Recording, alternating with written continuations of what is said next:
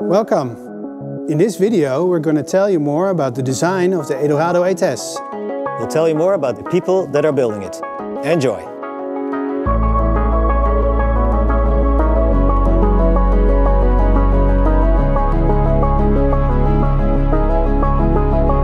Cars, boats, even sneakers. I always found it interesting to work on new things or innovative things. And that's why when this project came along, I was really fascinated, and I thought this is a unique opportunity to work together with some people that were brave enough to start this startup, maybe to bring in my knowledge from the automotive industry and to transfer it into a boat design, why not? And to try and make it into something beautiful.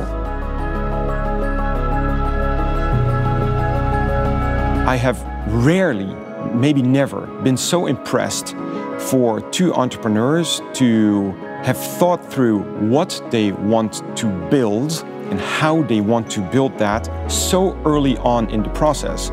So I thought it was absolutely good enough for this boat to become successful. Then of course, when somebody like Ivo comes along and joins the team as the designer to design the inside and the outside of the boat, look, that's nothing short of a dream come true.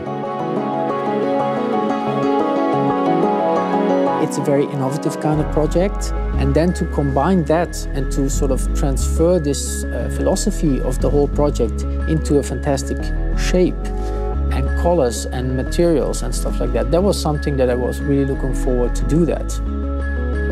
I wanted to capture that innovation, but I also wanted to connect it with something classic so that it's not only innovative and futuristic, but there were also some elements that give it a classic feeling of a real classic boat as well.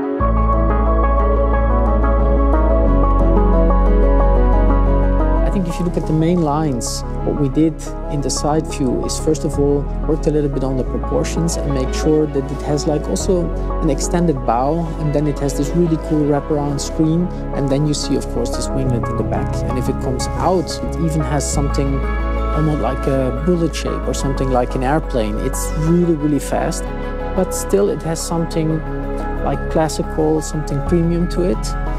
But in a very, very fast way. So it gives you a completely, from inside of the boat, a completely different view on the landscape.